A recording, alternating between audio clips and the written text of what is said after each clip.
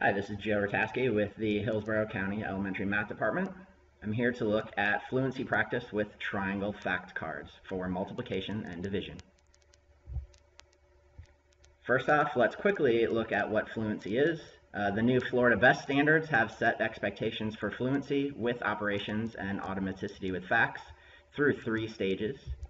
The 3 stages are exploration, where students develop the understanding of the operations; procedural reliability, where students apply the skills from exploration; procedural fluency, where they then apply the skills from procedural reliability to become more fluent and efficient; and all the while students are building towards automaticity, which is the ability to quickly recall facts from memory.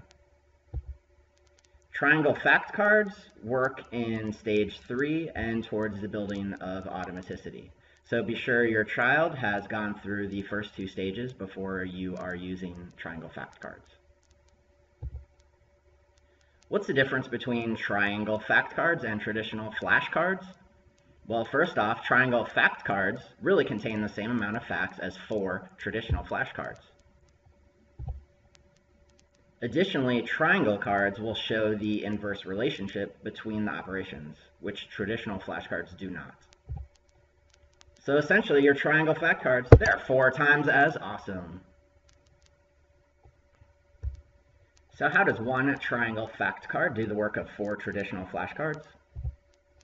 First of all, they employ a strategy based on the commutative property of multiplication.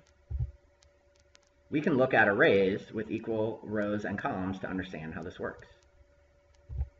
Let's look at 3 rows of 4. We're going to have 12 squares in this array. Now let's look at 4 times 3, which can be showed as 4 rows with 3 in each row. We're still going to have 12 squares. So as students have explored and examined this property, they'll soon come to understand that if I know 3 times 4, I should also know 4 times 3, or vice versa. The commutative property of multiplication helps cut down on the number of facts that we must remember nearly in half. If I know 3 times 4 is 12, then I should also know that 4 times 3 is 12.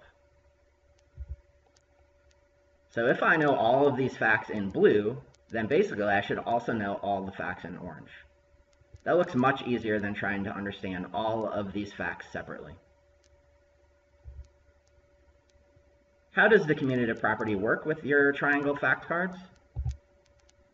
By not showing the factors in order, kids can think of both facts at once, or they can use the one that they know or they think is easier. So on this triangle fact card, we can work on both the fact 8 times 6 and 6 times 8, and knowing both of those will result in the product of 48. At this point, children could use the triangle fact cards to practice any known multiplication facts. To use the cards, you simply cover the product. The top value typically represents the product. It could be marked with an asterisk, a dot, it could be circled, it could be a different color. There are many options. Pull one of your triangle cards and cover the top with your thumb, and ask the child for the product. What is 3 times 4? And remember that you or the child can switch the order of the factors, because the product will remain the same. Maybe I know 4 times 3, but I don't know 3 times 4. Either way, I know the product is going to be 12.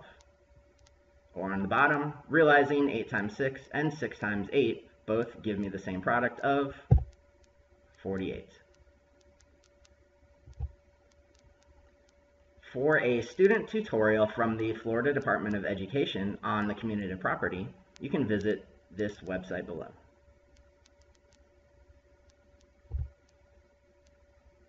So how is division represented with these triangle fact cards?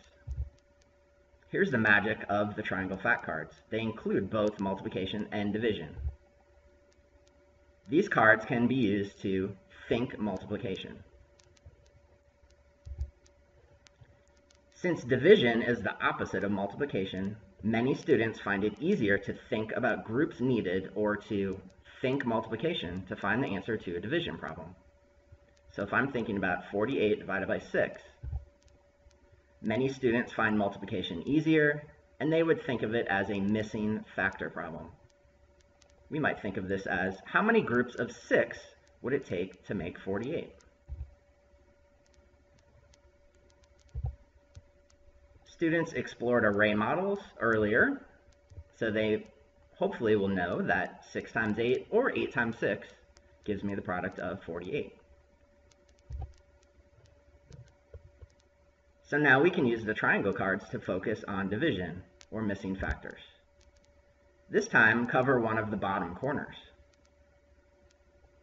In our example above, you would see by covering up the bottom corner, we now have the problem of 12 divided by 3. I could use my multiplication facts. Maybe I already know that 3 times 4 is 12, or simply I know my division. Same thing can be had down at the bottom, 48 divided by 8, or I could think, how many groups of 8 would it take to make 48? Well, I explored my array before, so I know 6 times 8 is 48. The triangle fact cards make use of the commutative property to work on both related multiplication facts. So here, 8 times 6 and 6 times 8. And now that we've integrated the inverse relationship, we see how a single triangle card can also include related division facts, 48 divided by 8 and 48 divided by 6. The related facts that can be made from triangle fact cards can be referred to as a fact family. Each fact family has 4 related facts, just like the 4 traditional fact cards that each triangle card represents. So on this card, we see our 2 multiplication facts, 8 times 6 equals 48, 6 times 8 equals 48, and also our 2 division, 48 divided by 6 equals 8, and 48 divided by 8 equals 6. Children can cover a corner, any corner, and write the 4 facts in the fact family, including where the missing value belongs in each equation. So by covering up here, I know I have 8 times something equals 48, or the opposite of that of how many groups of 8 equals 48. Then I also have my 2 division problems. 48 divided by something equals 8, and 48 divided by 8 equals something. This will help children practice and notice the relationship between all of these facts. With practice, children build their procedural fluency and realize if they know any one of these facts, that should help them to solve for all of the other 3. Now it's time to really have some fun. After all, you cannot do this with traditional flashcards. Pick a card and cover any corner. Students use whatever knowledge, multiplication, division, or the relation between those to figure out what the missing number is. So above, maybe 3 times 4 or 4 times 3 gives me 12. In our example below, I could think 48 divided by 6, or I could think how many groups of 6 make 48 to find the missing factor of 8. With this practice, children are working towards their automaticity and quick recall of basic facts. It's easy to make your own triangle cards. Cut out triangles, and they don't even have to be perfect. Determine the fact families you want to work on with your child, and remember, it's not necessary to repeat facts on new triangles. So once you make a card with 48, with 6, and with 8, you don't need another card that has 48 and 8 and 6 switched around. You can circle the product, put an asterisk, a dot, make it a different color, whatever you want to do. Be on the lookout for other fluency games and support from home. Be sure to visit smathsmarts.com for additional math tools and resources, or you can visit our YouTube channel, Math Smarts PD.